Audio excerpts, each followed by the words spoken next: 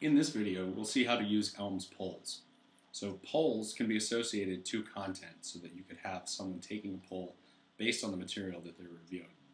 To turn polls on, go to Version Settings, then Manage ID Toolkit. You'll see ELMS Polls, which we've already turned on for this section. Go to some content. Now highlight the text that you want to associate a poll to.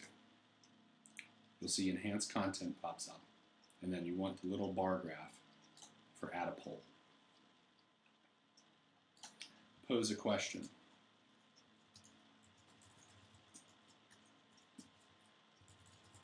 Best sport. Hockey is okay, I guess.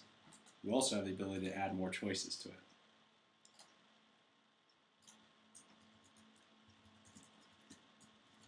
I don't like sports. Poll settings allows you to set the duration that this poll will be running, as well as a message that should be displayed to people once they've taken the poll. We'll hit save. This will now take us back to the material, and you'll see that it's highlighted the text that I marked as polls. Opening up polls, I have the poll there, and I can take it. You can see results, and then I can close that away.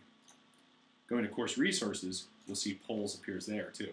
This will aggregate together all of the polls that have been placed throughout the course. So this is another way that you can go and take the polls by themselves.